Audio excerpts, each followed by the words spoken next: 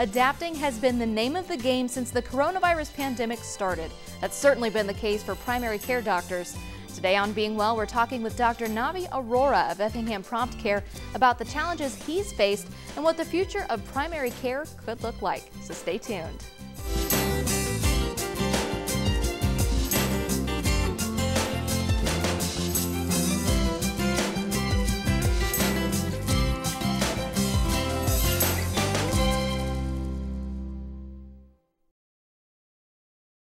For over 50 years, Horizon Health has been keeping you and your family healthy. And although some things have changed, Horizon Health's commitment to meet the ever-changing needs of our community has remained the same.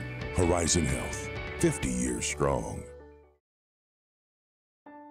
They're the ones who raise the bar. The ones dedicated to providing care in the most demanding of circumstances. The ones that understand the healing benefits of kindness and compassion. They're the people of Sarah Bush Lincoln, and they set the bar high. Sarah Bush Lincoln, trusted, compassionate care right here close to home. Carl is redefining healthcare around you, innovating new solutions and offering all levels of care when and where you need it. Investing in technology and research to optimize healthcare, Carl, with Health Alliance, is always at the forefront to help you thrive. Thank you so much for joining us today for Being Well. I'm your host, Lacey Spence, and today we are talking about another topic related to COVID-19 and its primary care in a pandemic. So joining us today, we've got Dr. Navi Arora from Effingham Prompt Care. Thank you for coming today. Thank you for having me. Of course. Now, as a first-time guest of the show, before we dive into our topic, what got you into what you're doing? So, I was born and raised in Effingham. My parents were both physicians there, and watching them take care of people basically my whole life made me want to become a physician just like them. And so you said that you were, you actually studied pretty close to home as well. Yes, so I did my residency at Southern Illinois University in Springfield. I completed that in internal medicine, and then I moved back home to work with my parents in 2013. Perfect. And so I know Central Illinois is glad to have you back in this area serving everyone. And so today our topic, primary care during a pandemic. So first off, what have you noticed since this pandemic started? So every facet of healthcare has changed because of this pandemic. You know, ER utilization is down, elective surgeries were canceled, and primary care has been affected as well. Patients, understandably, have been worried to go see their regular doctor for primary care services. So we've had to, you know, adapt in the past few months. One of the biggest ways we've done that is through telemedicine.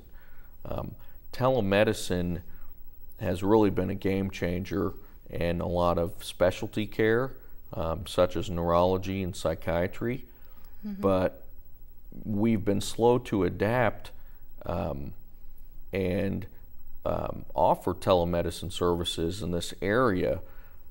However, the pandemic has forced us to do so, and we found that, you know, it's not only been beneficial for now, but it could also be the future of primary care, because patients can see their regular doctor in the comfort and privacy of their own home. So there'll definitely be more to come on that in the future. Now, on the other hand, there have been patients that have been comfortable coming into their doctor's offices, and, you know, we've had to change organizational and operational practices, and we've had to adjust patient flow. So we've tried to make it as comfortable as we can for patients that still want to come to their doctor's offices, whether it's because of lack of technology or just wanting to see their doctor in person for a more personable visit. So changes we've made, Lacey, are we've had sick patients come through the back door and healthy patients come through the front. We've been screening people and checking their temperature, asking them about flu-like symptoms, and really just triaging the best we can. And in some cases, the parking lot has become the new waiting room. We've had several of our staff who have gone to get treatment, and one of the things that they notice is the text when you arrive, so that you're not just waiting in a waiting room. Right. And so to back up just a little bit, telehealth for our viewers at home who maybe aren't so familiar, what does that look like? What does that entail? So telemedicine or telehealth is the delivery of health care through audio and video communications. So that could be the physician or provider being on their laptop or desktop computer and using a secure platform to communicate, send a message to their patients, and then their patients open up the message, and the doctor can see the patient and vice versa. And you communicate, pretty much like a FaceTime phone call, And interestingly, since this pandemic and the past few months, the rules have been less lax in terms of what platforms you can use to communicate.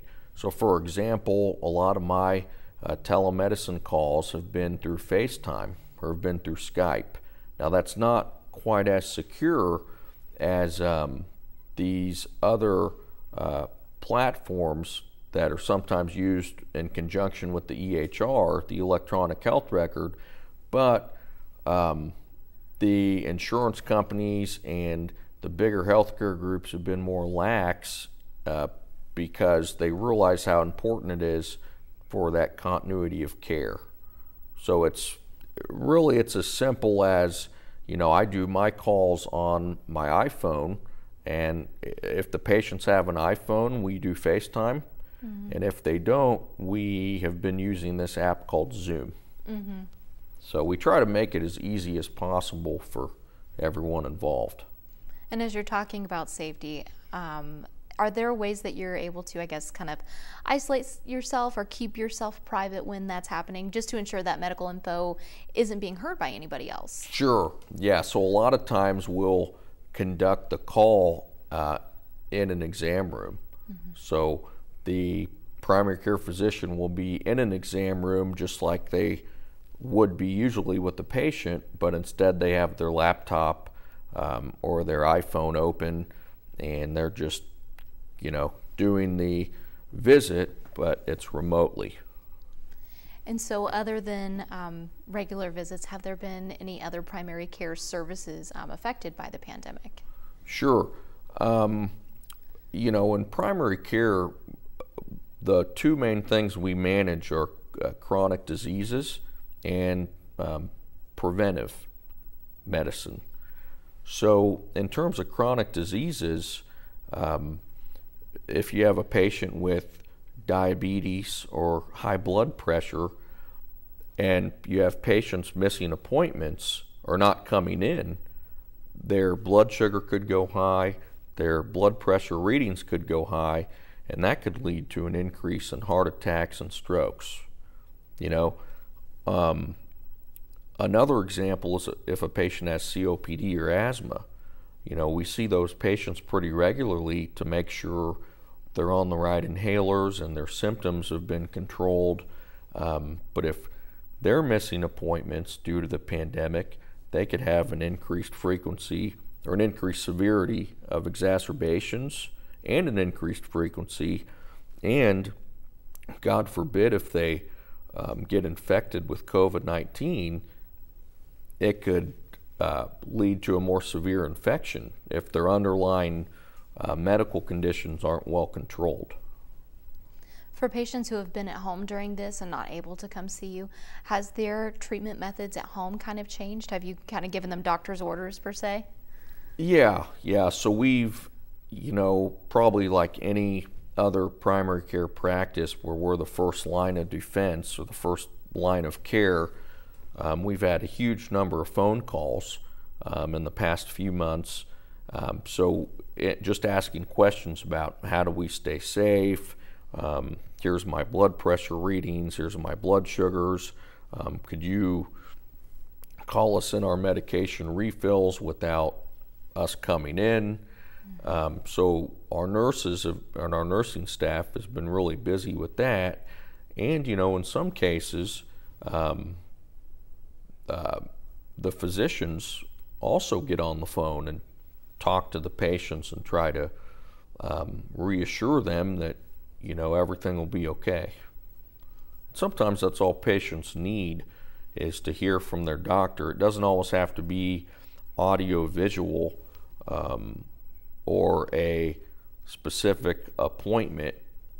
Sometimes we just like to pick up the phone and return patients' calls ourselves to make them feel more comfortable. Mm-hmm. Which is so great that you do, because I know from my experience trying to hook up the video call the first time, had a couple issues, and I like to consider myself pretty tech savvy. So for those who aren't, I could see where it'd be a little frustrating. Sure. So what has been the most common question you've gotten from patients during all of this? So patients basically want to know, is this virus real? What caused it? How infectious is it?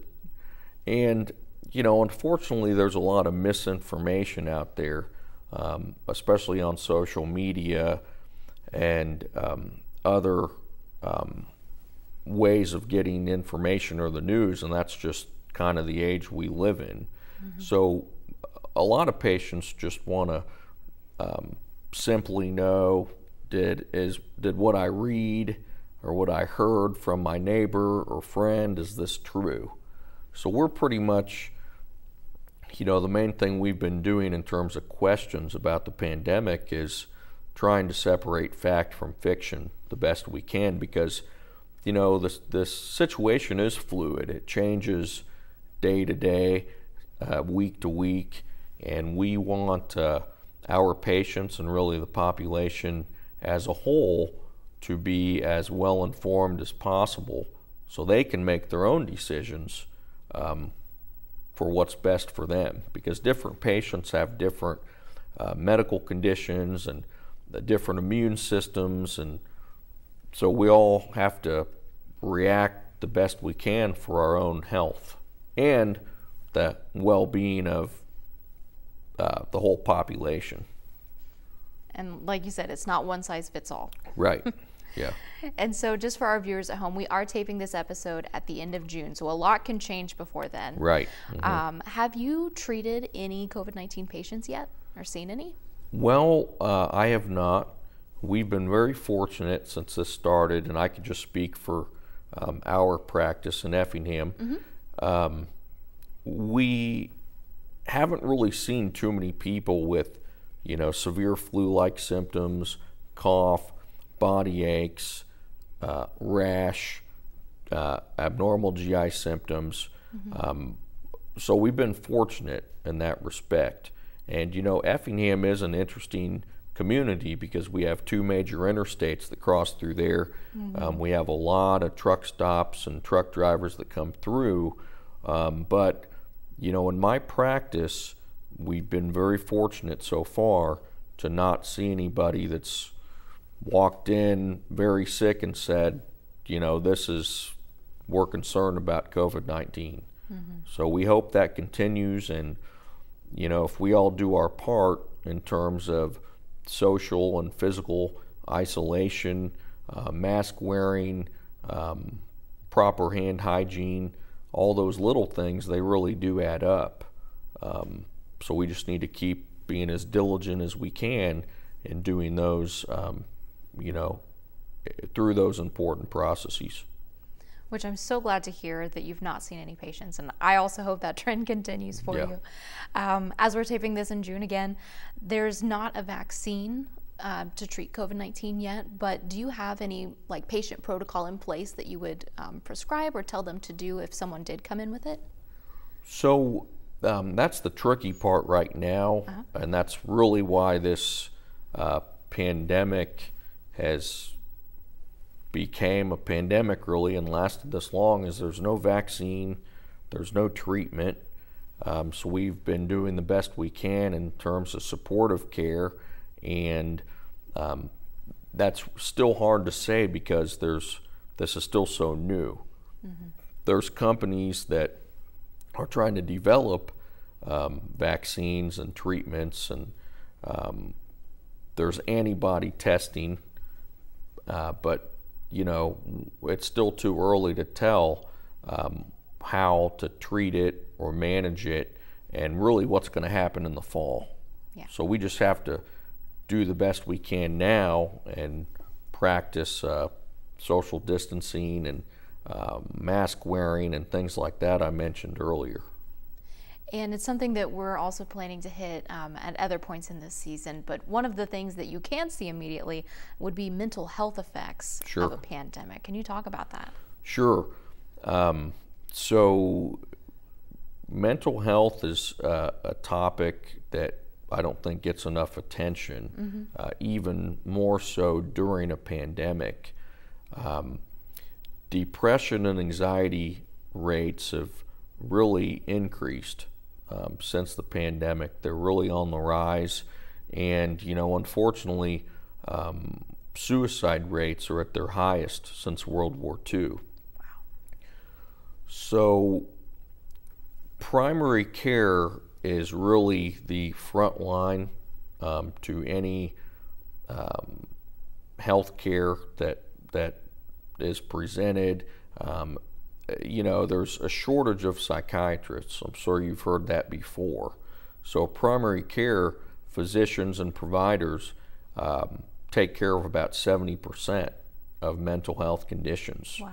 So we're really the front line in terms of diagnosis and treatment of depression and anxiety.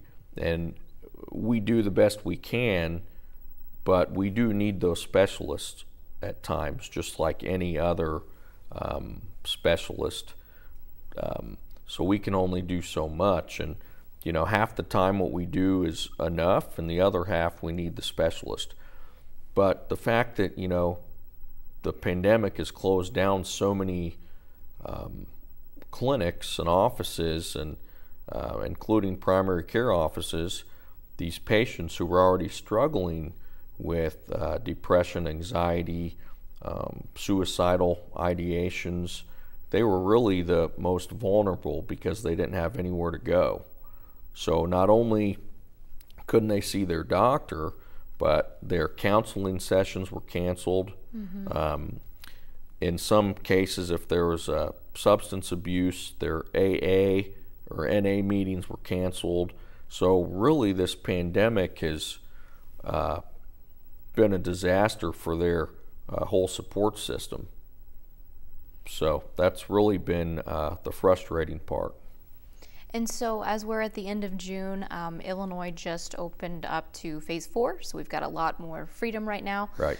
Using your crystal ball, if, say, this fall things get worse and we have to start shutting things down again, are there now more services in place for those who are struggling with mental health that they can access?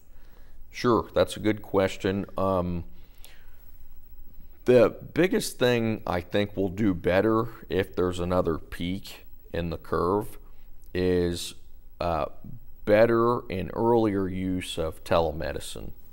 So because before, when this started back in March, psychiatrists and primary care doctors were slow to offer telemedicine services.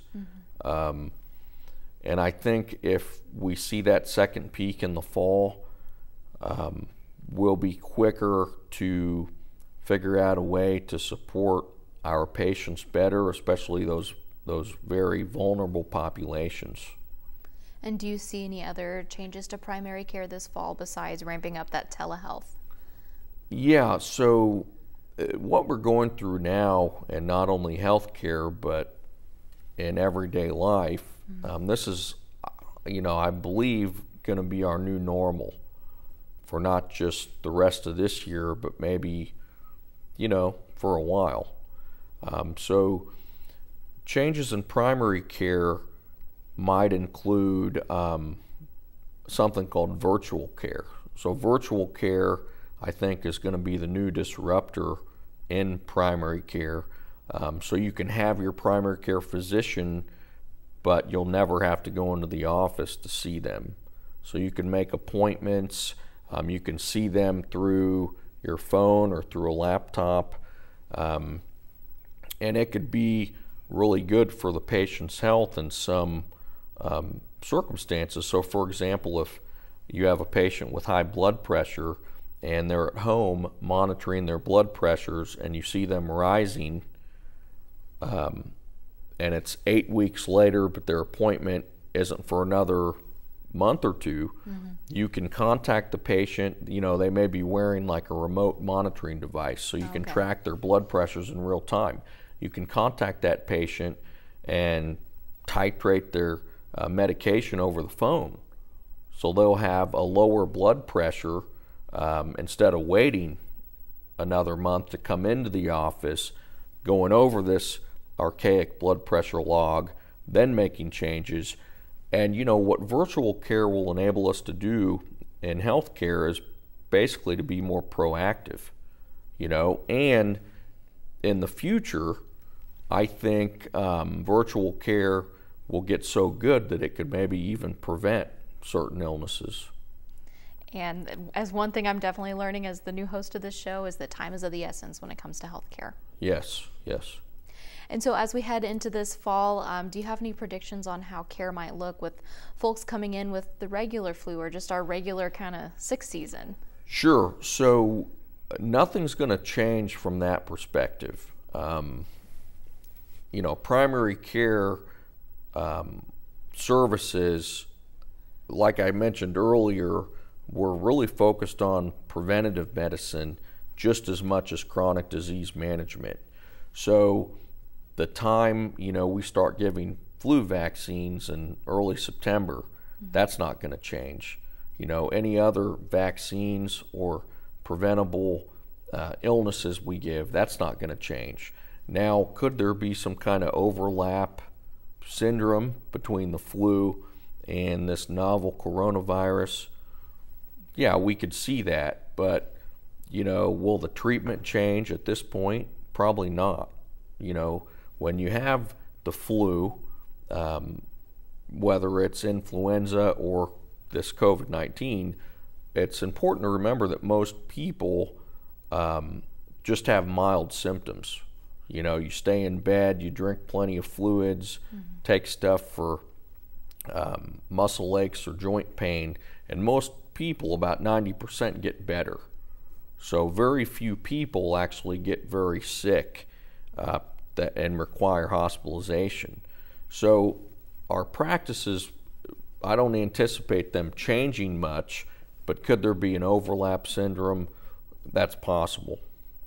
And so in just our last couple of minutes here, for our folks at home who are trying to figure out how to wear the mask properly, how to make sure their hands are clean enough, Sure. Can you kind of walk us through that? Like, do I need that up over my nose when I'm in the store?